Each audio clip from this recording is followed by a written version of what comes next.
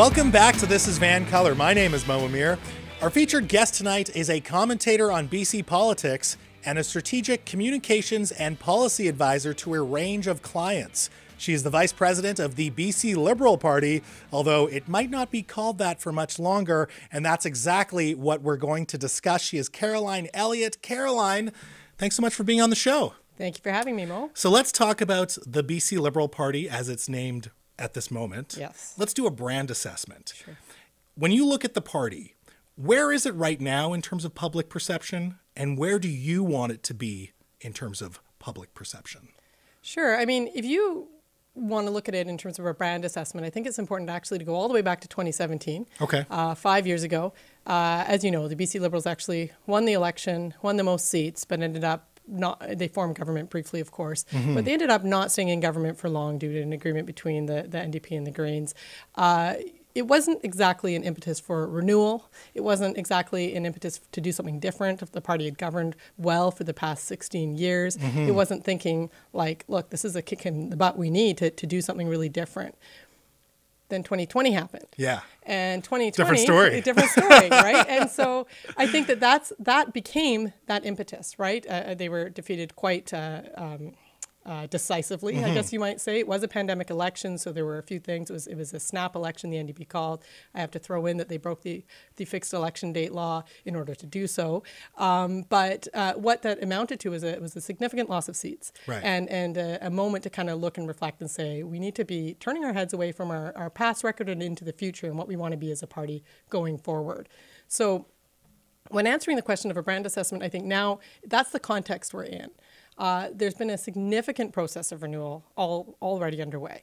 Part of that, of course, is the name change, which you mentioned in your intro there. That's one small aspect. Okay. I'm under no illusions. No one at the party is under any illusions that It'll changing fix the name, everything? Yeah, you just stick a new name on the website or the header of your paper or whatever and think you're doing something different. It's not enough, but it's something, right? It's something that was committed to. Our leader, Kevin Falcon, is delivering on in terms of the commitment he made to members to consider it. So that's going ahead, but it's way more than that. It's a new leader, Kevin Falcon, who I just mentioned. It's attracting incredible new candidates. Eleanor Sturko was one example of that in Surrey South. She won quite decisively, as you know, just Which recently. was a BC Liberal seat, to be fair, It held was. by another woman previously. Good point, except that last time our candidate won it by approximately 4 points, I think. This time, Eleanor Sturko won it by over 20 points. So Fair enough, big turnaround in terms of electoral fortunes, I think, particularly in the suburbs like Surrey that people say are increasingly a problem for the BC Liberals. So there's the leader, there's the candidates, there's also policy. So it comes down to actually like developing innovative policy that's actually talking to the issues, that British Columbians Are you talking suggesting about. that the party was pretty stagnant between 2017 and 2020 then? That seems to be what you're implying. I guess I am implying that a bit. What I'm really saying is there wasn't really a sense that much had to be done quite differently. And after 2020, there's definitely a big sense around the party that things need to be done differently. And I think they're putting their money where their mouth is. So that's what I'm getting at. What is the party being doing wrong? Obviously, me as a commentator, I can give my opinion, but I want to hear it from you. What is the party being doing wrong for the last few years before the new leader and this renewal process that you're undertaking? Yeah, no, absolutely. I think part of it is talking to British Columbians about the things they're talking about in the words that they're talking about them with. We were talking before the show about Kevin Falcon's new videos, for example, that he has out on social media, making better use of social media, smart use of social media. But also, he's talking about things that British Columbians care about, the lack of NDP action on affordability.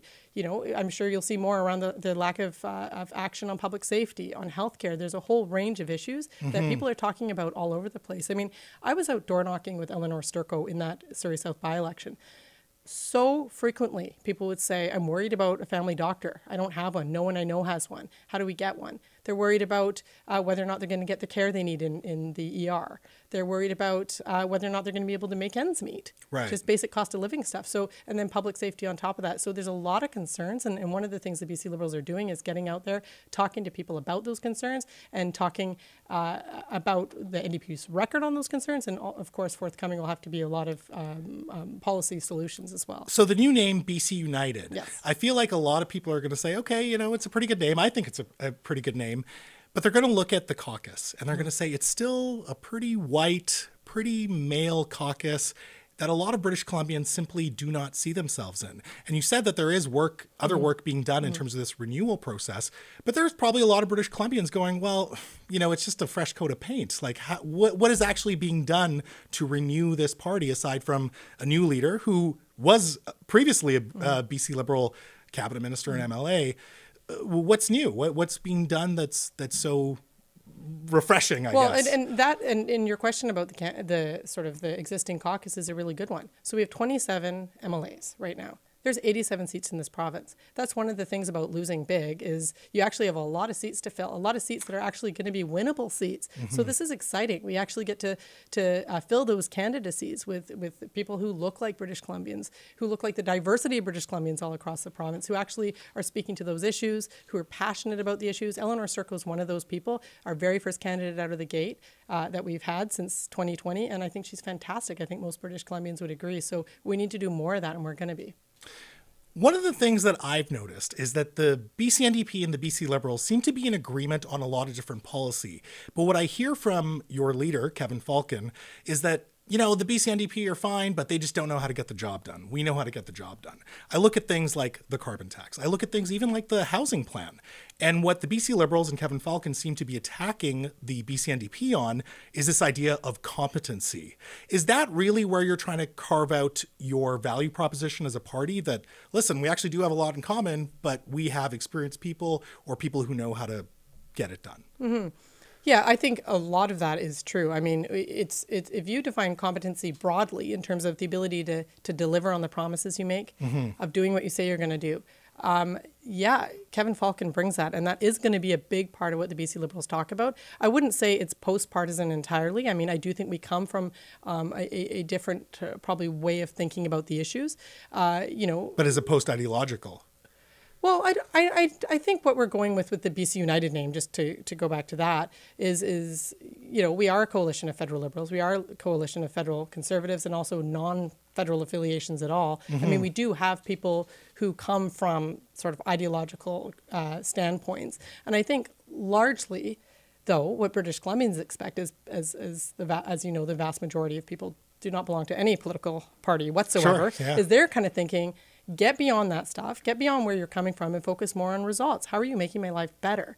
And I think that that's where the BC Liberals, and in terms of that competence, in terms of that ability to get things done and delivering on promises, that's where I think they're going to be able to stand out significantly from the NDP.